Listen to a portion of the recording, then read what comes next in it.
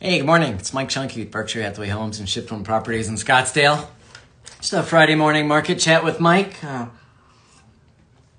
do we want to talk about?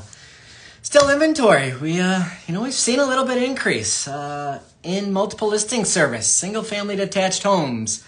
We are at 9,937. We're up about 200 in the MLS. Maricopa County, 6994.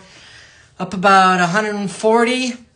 And in Scottsdale, for the second week in a row, we've seen an increase. We've got 15 more this week. There's 886 single-family detached homes for sale in Scottsdale. So that's the second week of increases. We are heading into, the end of summer, the fall. August is typically the lowest dollar per square foot of all year. So August is pretty quiet, I'm not gonna lie, and it has been quiet because in the residential side because we just don't have any inventory. Nationwide, I think the number NAR came out this morning, and the number of new listings ticked up slightly too for the first time in over a year. So Case-Shiller came out. You may have heard me say before, I don't love Case-Shiller. It's an index, but it's old news. It's a 3-month moving average with a 2-month lag. So they came out and said prices are up. Well, that number released this week, that was Tuesday, was for June. It's a 3-month moving average. It's actually, April, May, and June. So they saw an increase in prices in June. Since then, we look at the current market, the day-to-day data, and prices have stabled off. So prices have been increasing this year, not aggressively, but now we feel like they're increasing still, but at a slower pace. The summer lull kind of coming to an end here, and hopefully in the Phoenix and Scottsdale area, there's a lot of second homes, a lot of vacation homes. So we really have to watch the economy and see people feel wealthy when they have a lot of equity in their homes. And there's a lot of equity in homes and investment properties right now. As the economy changes, will those houses come on the market to raise cash? We'll see. August is always the lowest time, dollar per square foot. Mortgage rates dipped a little bit this week. I think 7.07 yesterday afternoon. Everybody was I had a busy week with economic news. And let's see, unemployment number this morning came out. Bonds shot up a little bit. This week mortgage rates came down a little bit. They leveled off right about 7%. Maybe that's why we saw an increase in activity. As soon as mortgage rates dip down, there's definitely an uptick in activity in residential side. Unemployment this morning, we're in a funny economic state here where bad news is good news is bad news, where the Fed is trying to slow down the economy. Of course, we all know everything's expensive. Everything's expensive now. But there's this inflation number, and the Fed, by raising rates, tries to get inflation under control. Unemployment ticked up a little bit, showed more people in the workforce. Bonds shot up a little bit this morning, but the general consensus is Fed's going to hold rates for the next, I think it was 30% of economists believe Feds are going to hold rates steady the next meeting. So, again, the mortgage rate market is a different market. PIMCO is a big hedge fund investor group. They've started buying mortgage-backed securities because, they see a nice return on them. So does that pull back liquidity in the credit market? We'll see where that goes. And I've said before, do we have too much data? Really comes down to if you want to buy. If you want to sell. We're always going to have marriage, divorce, babies, death, empty nests, and relocations. People are always going to buy and sell, and we're kind of getting back into that normal market. There's just still no inventory. So as inventory ticks up a little bit, especially if these second homes come back on the market, we're going to see an increase in activity. I had a friend from Colorado send me this morning 60,000 real estate agents across the nation have not renewed their licenses. You know, it's in the past 2 years, if you didn't make money in real estate, something was wrong with you.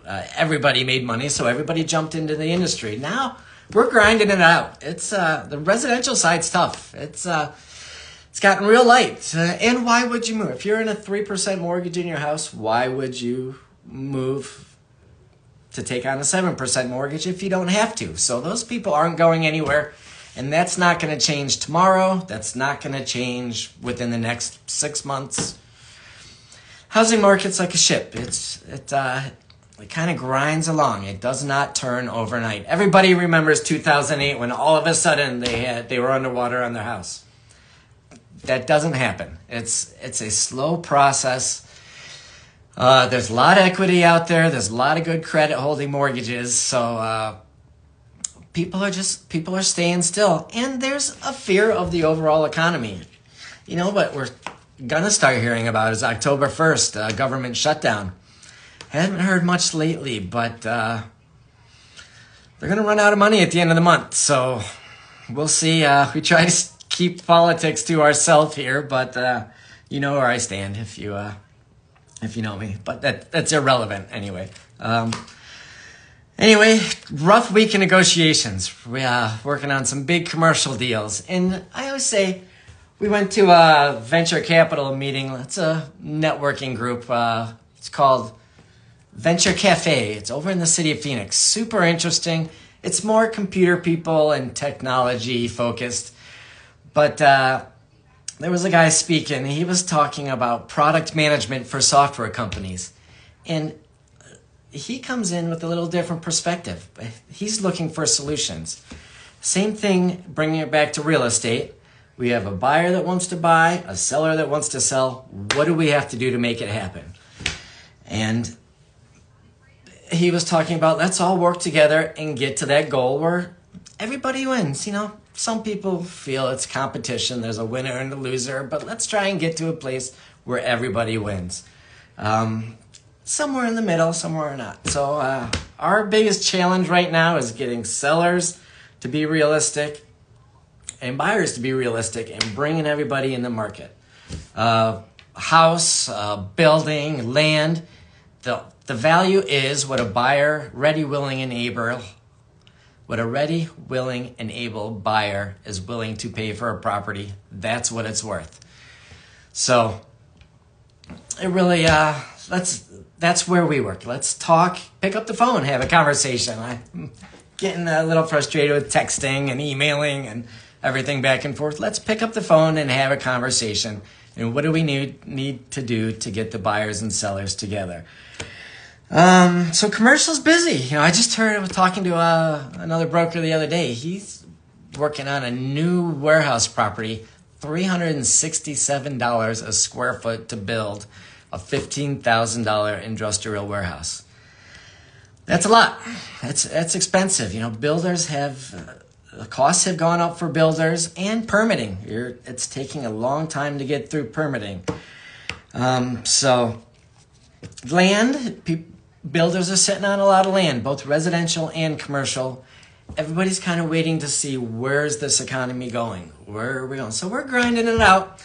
And, you know, we've got a new investor we were talking to. We get a lot of calls from investors, and we pick and choose. You know, it's can you and I work together to get you where you need to be? Can we communicate? Can we work together to get you where you need to be? If you don't communicate with me, I can't do my job. So we've got this new investor we're working with, and just kind of piqued my interest, asked the right questions, and we're going to talk later today and see where that gets going. So still looking for a commercial. We can sell 15,000 square foot industrial projects all day long. So if you have anything like that or any interested in developing anything like that, give us a call. Housing, like I said, housing's kind of a lull. We've got a stack of buyers. If you want to sell, we could easily make 3 phone calls and get your home sold. We actually, I should mention, we turned away a couple listings because it's not my job to put a sign in the front of your house and have it sit on the market. It's my job to get you where you need to be, get the highest price and the most solid buyer. So we had some unrealistic sellers, and said I'm not going to cut my fees, first of all, to list your house $1 million over what it's worth. So, that's kind of where we fit in. We do more private client project management, maybe. We take on different projects, and we're here to help. So if you're an agent, you have a question, give us a call. If you're a buyer and you're just thinking about it, get your financing in order first, or give us a call. We can help you get your financing in order. And if you're a seller, give us a call. We take on a little bit different perspective. We like to work kind of in the project mentality, and let's get you where you need to be. So anyway, that was a little rambled, but I hope it made sense. If it didn't, if you have any questions or comments or anything, we always are looking for input. So give us a call. Actually, there's my number right there. Happy to help. Anyway, Labor Day weekend. Have a good time. Be smart. Be safe. And we're here when you need us. Thanks again. And our new newsletter just came out, and I thought it was pretty good. So if you want to be on our newsletter list, just local market, real estate news and what's going on. There's some big companies coming to the area. So just let us know. We're here to help. Thanks, and have a great day, and we'll talk to you soon. Bye.